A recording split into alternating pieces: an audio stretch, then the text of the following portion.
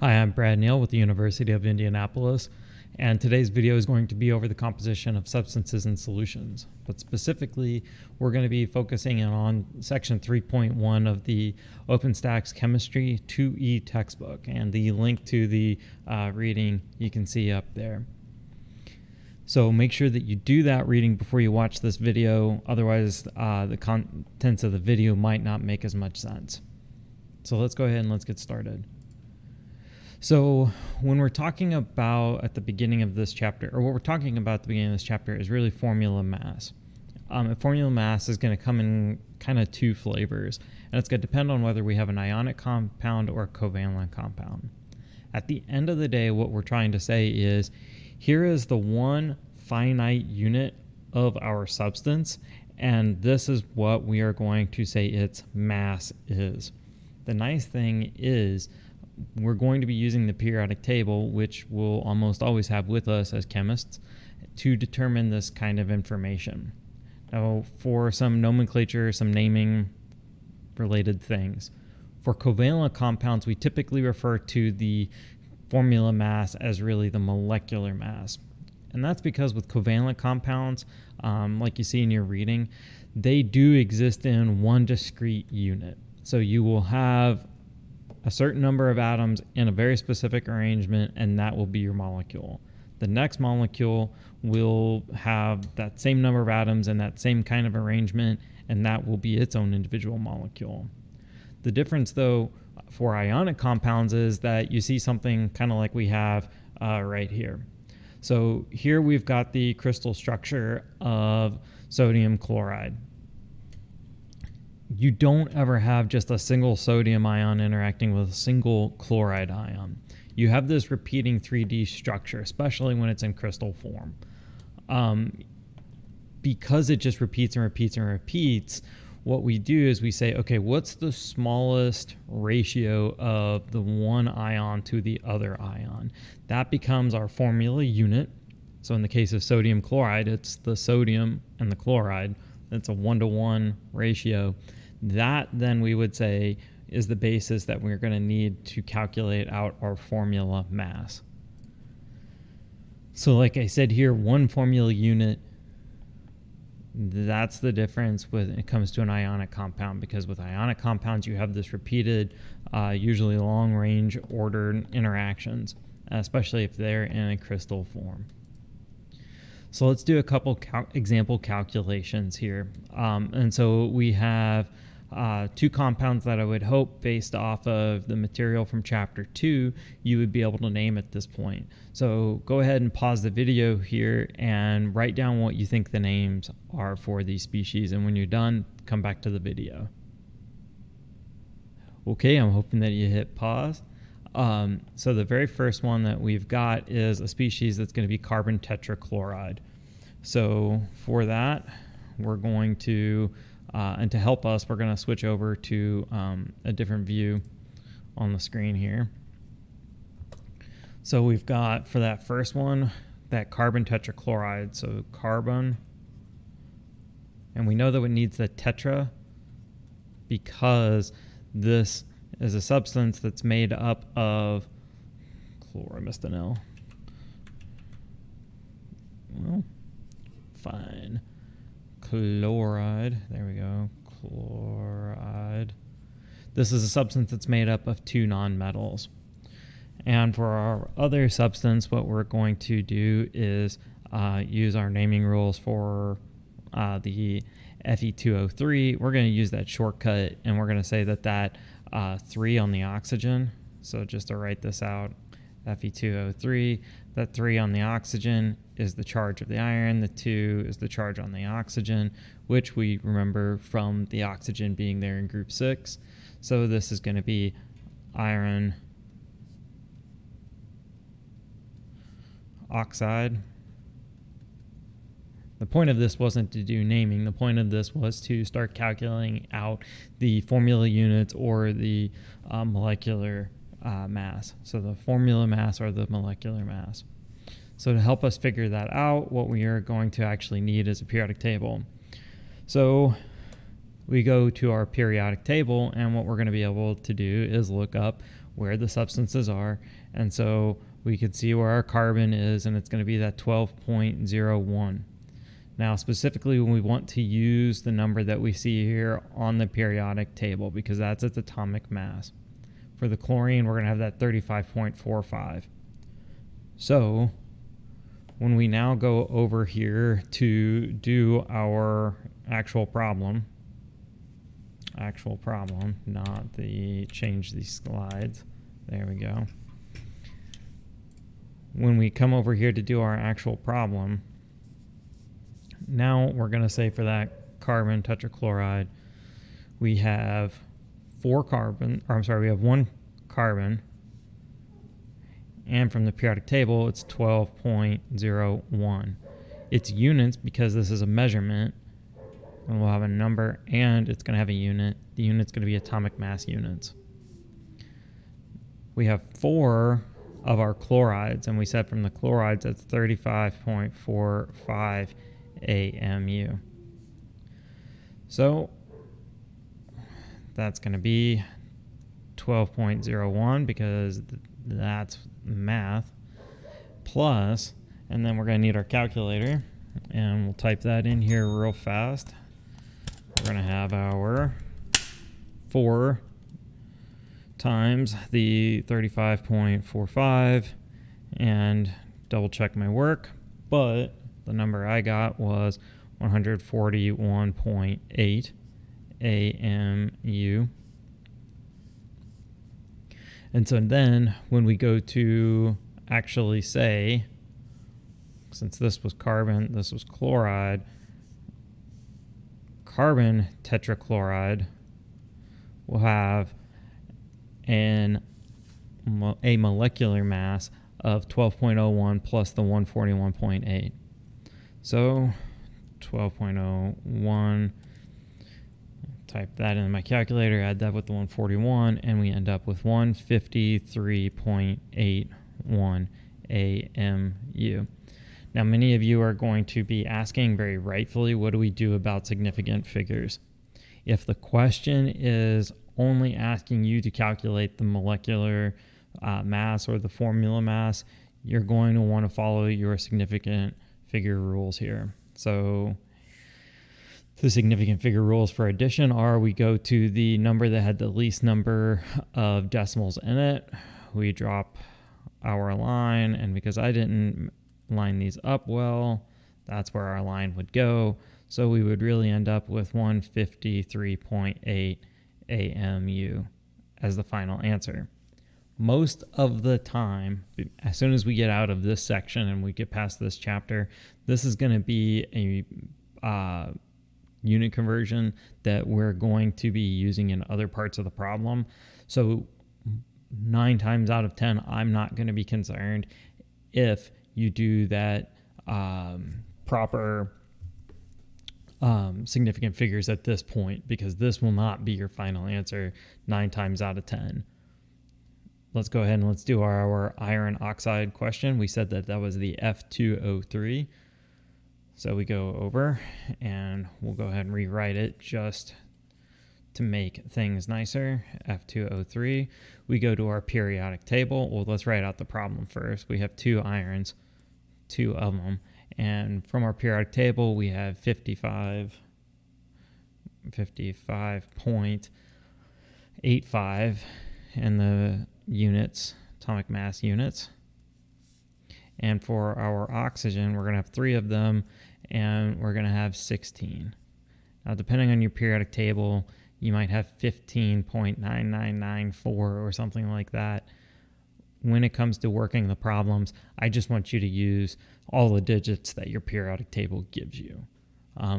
Like I said, most of the time your final answer for one of these kinds of problems is not going to be what the formula unit is or the formula mass is. It's going to be using that formula mass in some other capacity, and that's where you're going to usually be basing your sig figs off of. So we can go here and we could do the same thing, and we could type our information into our calculator. So our 2 times our 55.85 and then plus, And then I'm going to use parentheses on my calculator, the 3 times the 16, and I'm ending up with, and you should check this on your for yourselves, but I got 159.7 AMU. And it's that easy and it's that hard. So the things that you have to do to be successful here are you have to remember to actually be able to write out the formula correctly. Because if you can't write out the formula correctly, you're not going to know how many atoms of the thing there are. So, for example, how do I make the question above harder? All I had to write out was iron 3 oxide. If I didn't give you the formula, and if you didn't know how to turn the name into the formula, you would end up with the wrong formula mass. So that naming really is super critical and very, very important for success. After that, you have to remember to go to your periodic table and make sure that you write down your units. So it's overall not super horrible. But as you might expect, especially from this class, we're not done. We're going to use this material to now talk about something called molar mass. So the definition of molar mass is going to be the mass in grams of 1 mole of a substance, and it's going to have the unit of grams per mole. Now, if you're like, that's awesome, we haven't talked about moles yet, we're getting ready to talk about moles. But the thing that I want to drive home right now to you is your molar mass is going to equal numerically whatever your atomic, molecular, or formula mass is of your substance. So for example, if we go back to the iron 3 oxide that we just worked out, its formula mass is going to be equal to this 159.7 atomic mass units. Its molar mass, if we do that, the molar mass is going to be equal to 159.7 grams per mole. So if you can find the formula mass, if you can find the molecular mass, you can find the molar mass. The key difference here, though, is the units.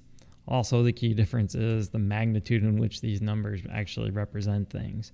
So a mole, which we're going to talk about here in a minute, represents a scale that is really, really different from the scale that an atomic mass unit is. But the punchline of everything is if you can find one, you can find the other. All right. So now that we've got molar mass, like what that is, we should really define what a mole is so we can maybe understand some of the ins and outs of molar mass a little better. So if you think about it, an atom is ridiculously small.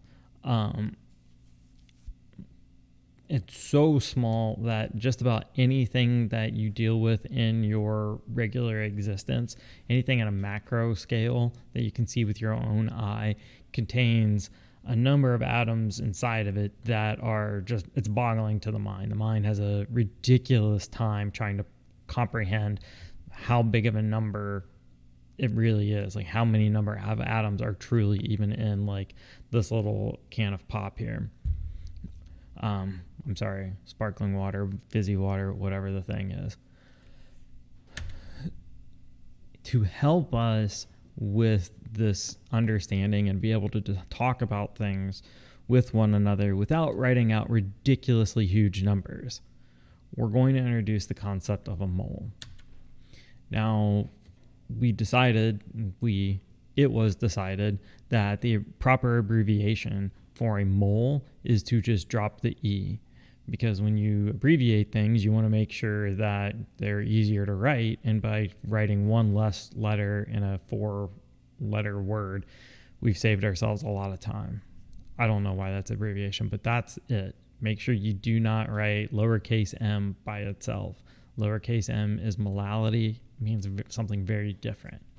So MOL if you're going to do the abbreviation, MOLE if you feel like you've got the energy to go ahead and just put that E in there. The idea behind a mole is the exact same idea as the term dozen. If I just say a dozen to you, you say the number 12. That's right. You doesn't matter what I say, a dozen donuts, you then say 12 donuts. A dozen geese, it's 12 geese. A mole is the exact same way. We can have a mole of donuts. We can have a mole of geese. Both of those would be a frightening number of donuts and geese, respectively, but we can do it. It's just a term that denotes a specific number to us, the reader. The number is going to be 6.022 times 10 to the 23rd of that thing. So if we said we had a dozen donuts, we would have 12 donuts. If we had a mole of donuts, we would have 6.022 times 10 to the 23rd donuts. That's a lot of donuts. I'm pretty sure even if we evenly distributed that out amongst everybody on the planet Earth, no one would be able to survive eating that amount of donut, ever. It's a really huge number, but that should make sense because atoms are really, really small. So it takes a huge number of atoms to be in the same place at the same time in order for us to observe them in a macroscopic way. Now, thanks to some craftiness in our definitions and some forethought about doing some definitions, we have defined substances such that a sample of a natural element with a mass that is equal to the element's atomic mass, if that atomic if the mass of the original sample was measured in grams, is going to be equal to 1 mole of atoms. It's a little bit confusing, but what it boils then down to is 1 mole is going to mean 6.022 times 10 to the 23rd particles. We're going to skip this one for a second. We got our slides out of order. Here's how that definition of a mole comes into play. So if we take a look at one of our elements, such as carbon here, our average atomic mass of carbon, the AMUs, from the periodic table is going to be 12.01.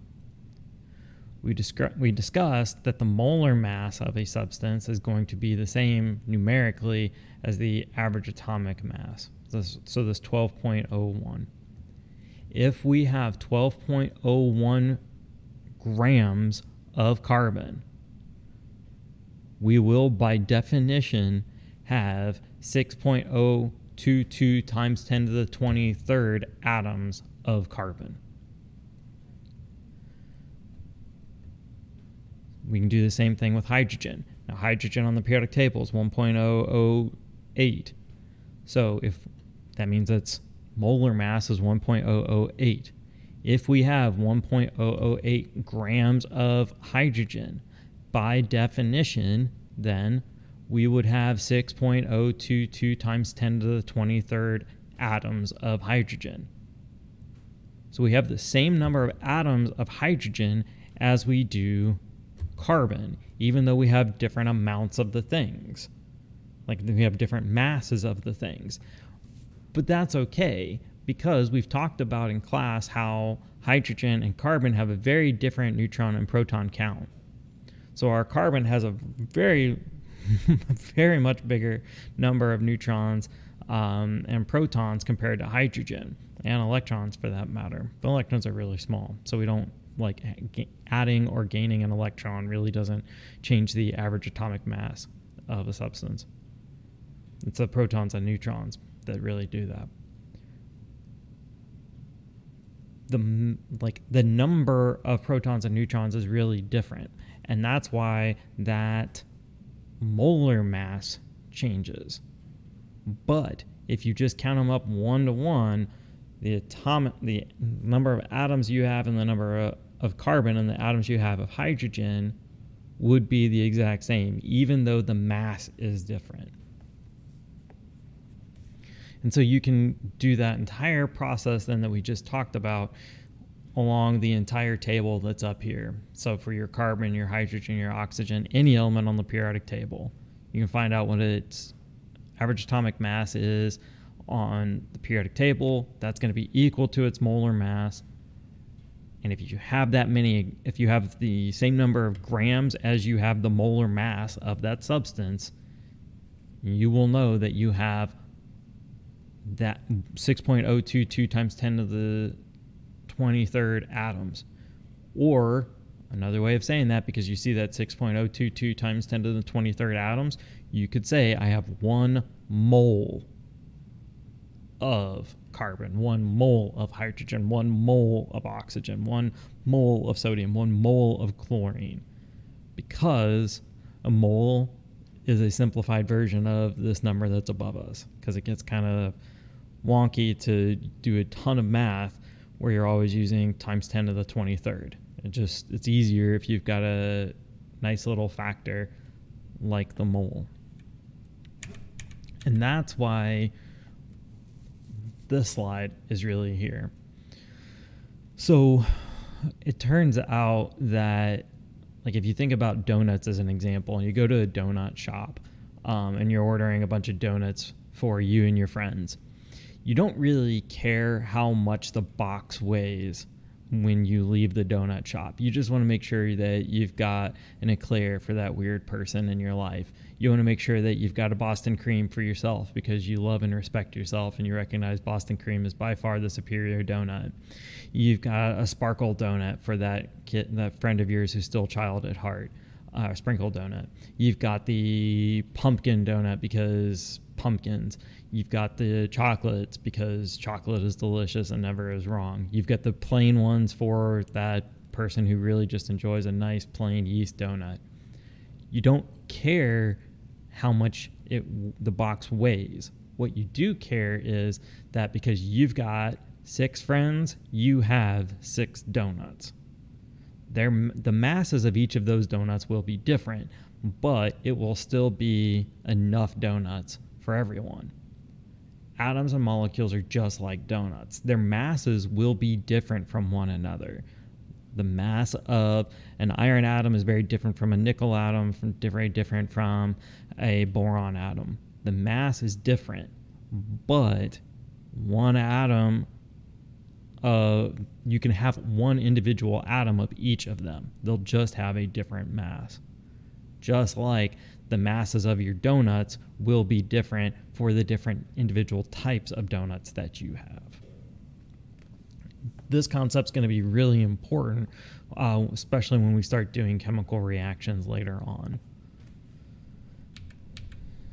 Okay, and if you forgot, Avogadro's number is 6.022 times 10 to the 23rd.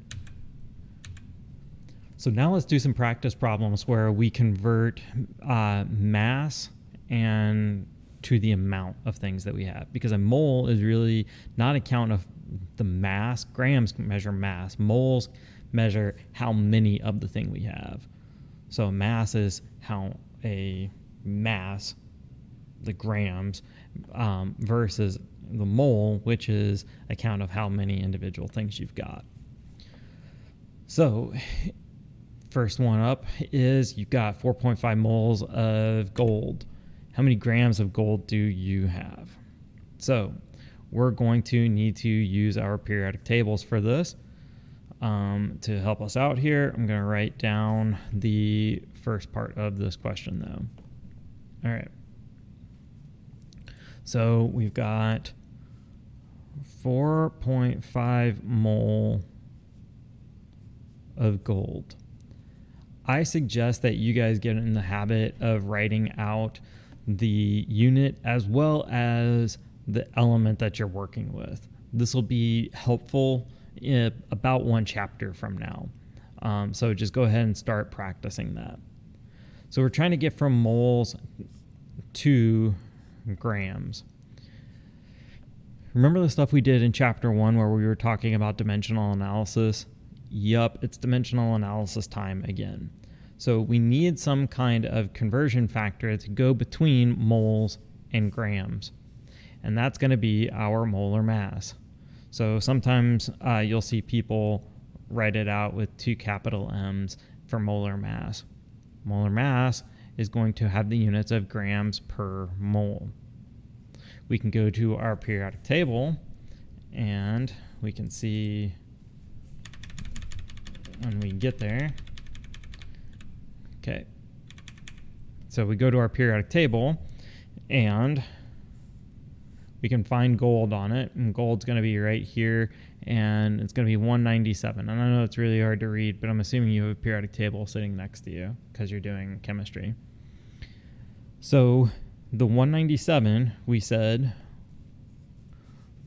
would be the atomic mass, and the atomic mass would equal the molar mass.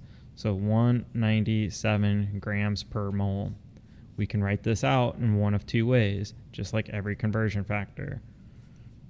197 grams of gold for every 1 mole of gold, or we can write it out as 1 mole of gold over 197 grams of gold. Either way works, just make sure that 197 sticks with the grams, because that's the number and the measurement, or the measurement and the unit as part of that measurement. Okay, so let's go back to the problem. The problem says we're trying to go from this number of moles to grams. So we will go ahead and let's scroll down here a little bit to give ourselves a little bit of space. Rewrite that 4.5 moles of AU. And then we're going to pick the proper unit conversion factor here that will allow us to get 2 grams. So take a second here and ask yourself, is it going to be this one or is it going to be this one? If you pick the first one, you are right. And the reason that you are right is because if we then write this out in dimensional analysis style, the 197 grams of gold on the top, the 1 mole of gold on the bottom, what we find out is, especially if we do that little trick where we just write the 4.5 and we put it over 1 because it's already in the numerator, we can just make it explicitly in the numerator. If we do that, moles of AU cancel. So we're going to be left now with units of grams of gold. So we can take that 4.5, when we turn the calculator on, 4.5 times the 197, and we end up with a nice number of 886.5. And our units, the only ones that are left, are grams of gold. This, though, would be a time where you're going to want to use your significant figures.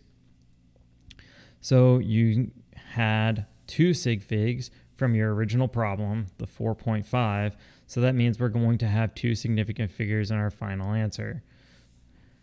The 6 is going to tell that 8 to go up, so 890 grams of gold. A better way of writing that out, 8.9 times 10 to the second grams of gold.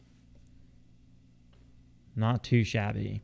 When you are good at these won't take you any more time than it is to just write out that very first line. So you're looking at this kind of problem shouldn't take you any more than 30 seconds. So going back to our questions now. Oops. Okay. What if we had 4.5 moles of gold and we were trying to get to how many atoms of gold that is? Okay. So we're going to give ourselves some space. Oops, wrong way. And we're going to have our 4.5 moles of gold. This is where Avogadro's number is going to come into play. and that definition we gave ourselves of 1 mole is going to be equal to 6.022 times 10 to the 23rd particles.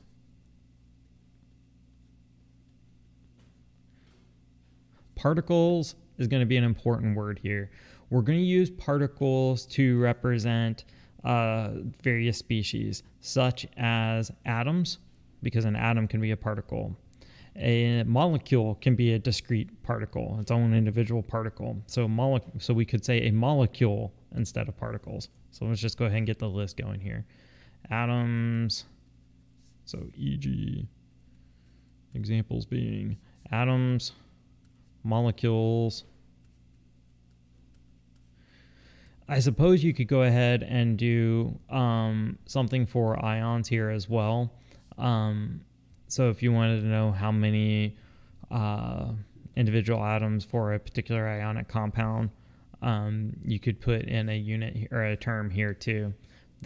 You can really put in any term that is appropriate as long as it's its own individual finite discrete particle. So how does this help us?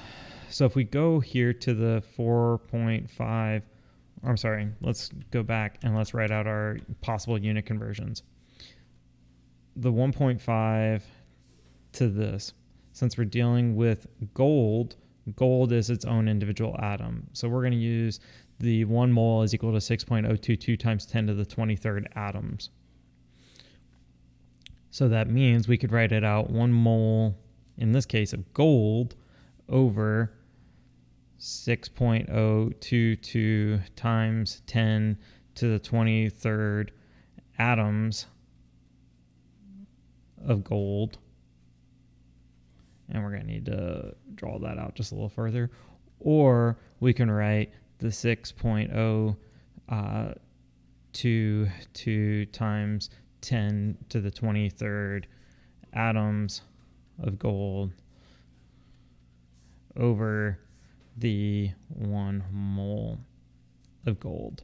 Again, we're just using that definition that we gave ourselves of moles. So we jack around with the computer and the scrolling here, and we say 4.5 moles of AU. We scroll up just a little bit here, and we decide which unit it makes sense. We're trying to get to atoms.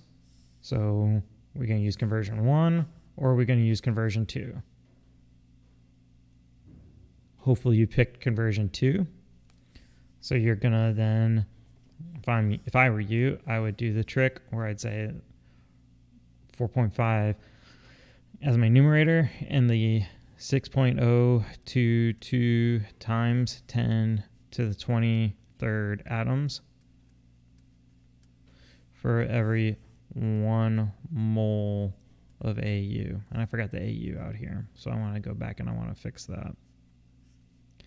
And now, by writing it out this way, my moles of gold will cancel, and I'm going to be left with now a situation where I'm just going to need to type this into my calculator and see what we get.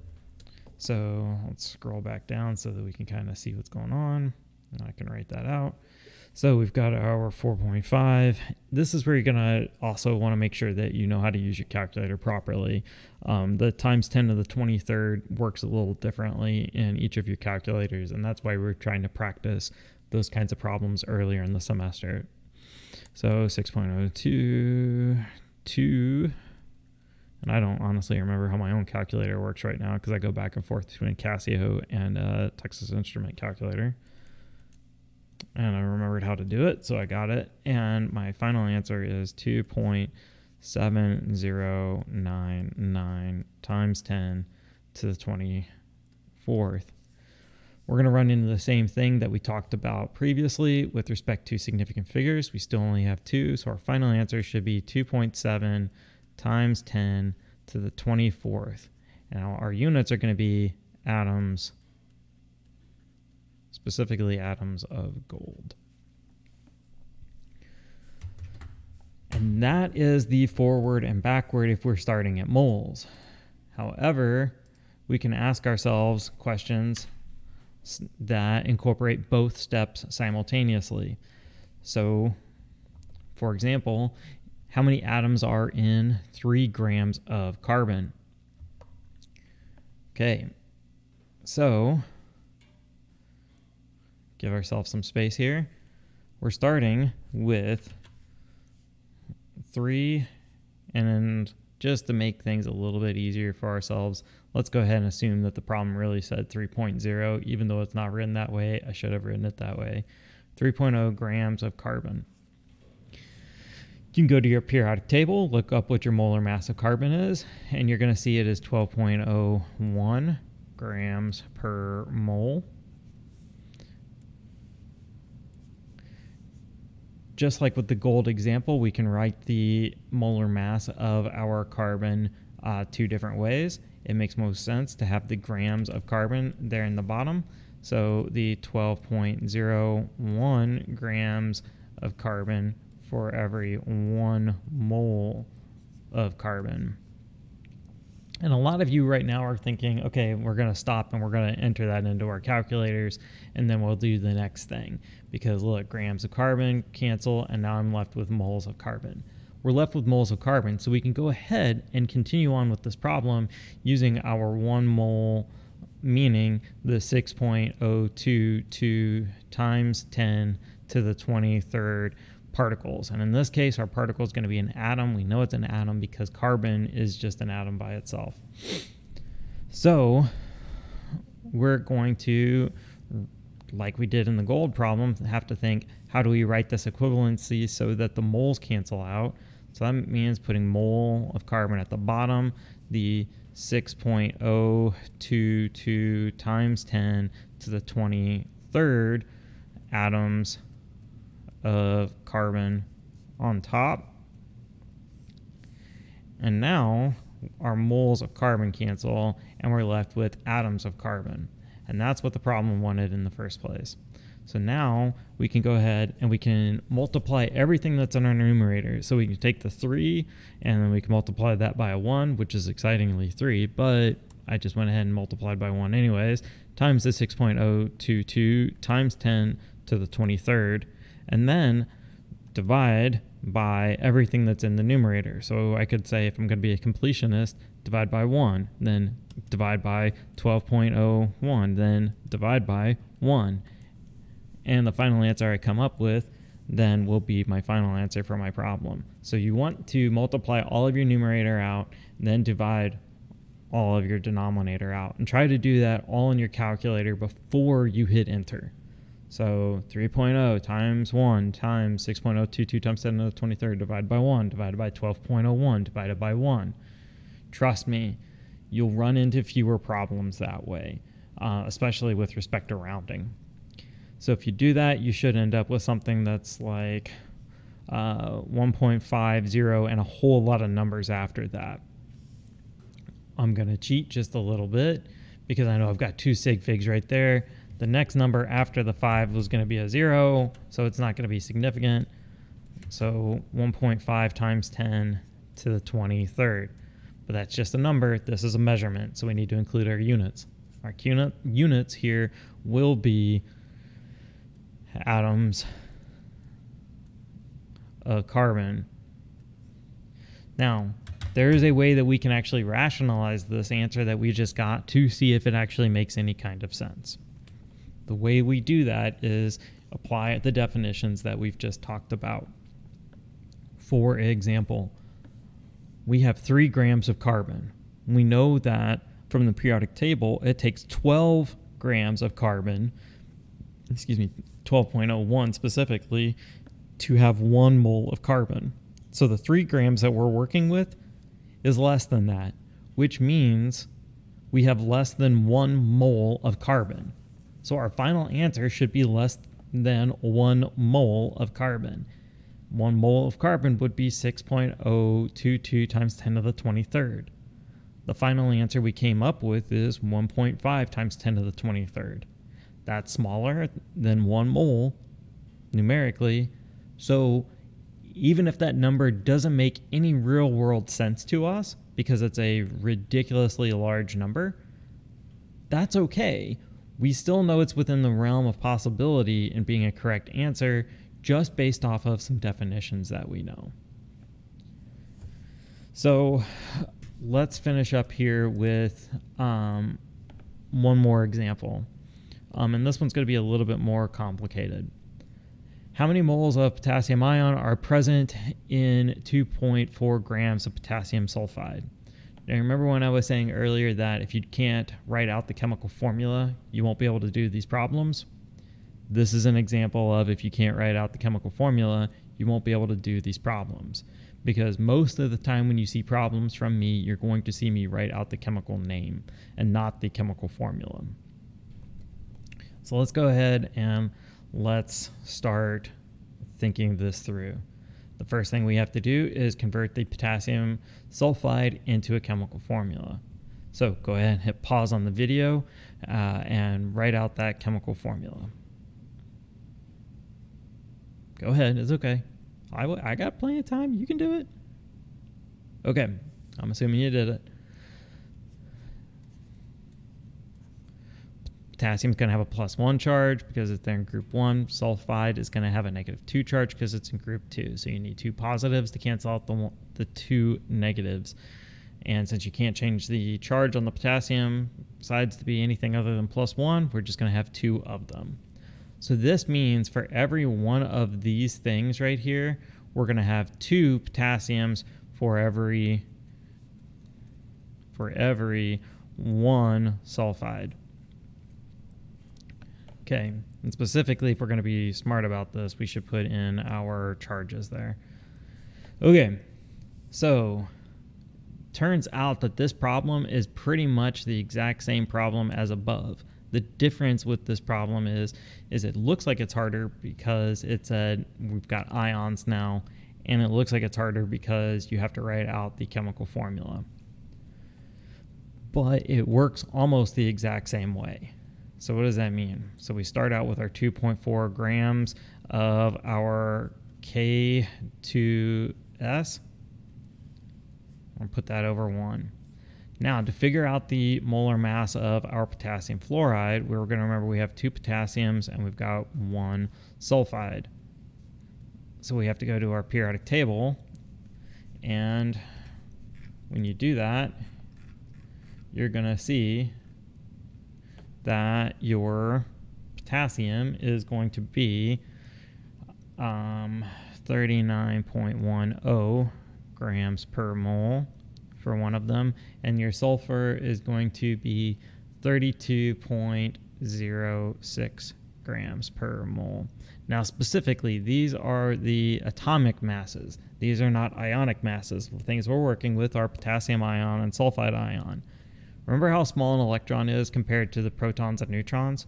Losing 1 or 2 electrons is not going to appreciably change the mass of our ions from what the mass of their atoms are, their neutral atoms. So the number that we see on the periodic table is totally legit to be able to use for our individual ions.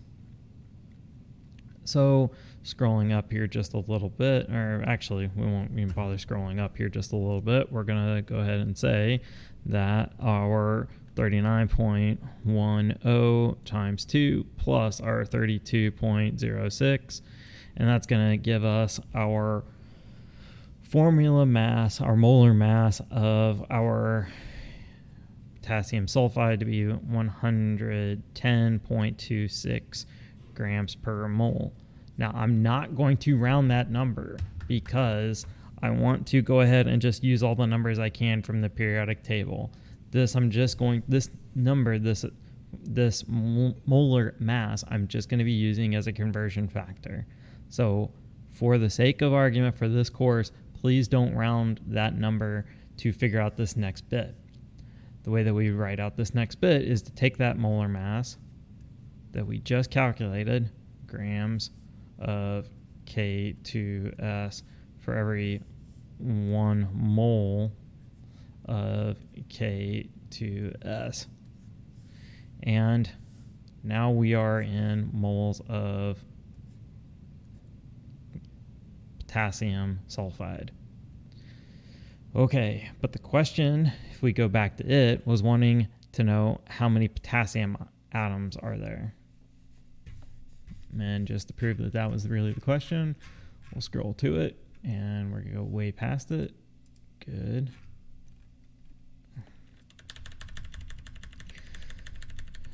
The joys of doing it live on air. Yep, how many moles? Oh, we're not even going to atoms. We're just going to go to moles of potassium ions. So this makes it even easier.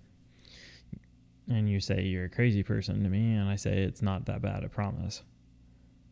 The trick here is going to be this relationship that we wrote out right here. We said that based on the chemical formula, there's 2 potassium ions for every 1 sulfide ion. So anytime then we have 1 potassium sulfide, it's going to be made up of 2 potassiums and 1 sulfide here. We can just use that as another equivalency. For every 1 mole of potassium sulfide, we're going to have 2 moles of potassium ions.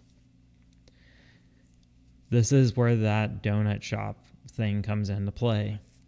Yes, their masses have changed, but now that we're talking about moles, we're not talking anymore about specific masses. We're just counting how many versus how many.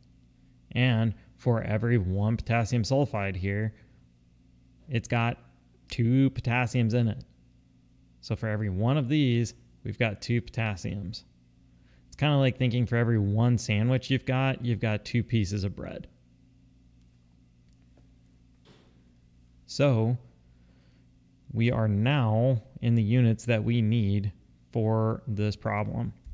So we can go ahead and we can cancel out our potassium sulfide, and we're going to be left with the units that we want. We type it into our calculator, the 2.4 times 1 times 2 divided by 1 divided by 110.26 divided by 1, and we end up with a nice little answer of 0.4353 and change. We had 2 sig figs, so our final answer will be 0.444 moles. Did I get this too many? I don't think I wrote in all the zeros. Yeah, I'm missing a 0. It's going to be 0.00435. That's wrong right there. This is correct. And this would be moles of potassium, but we've got to use our sig figs. I put too many zeros in there again. Good Lord.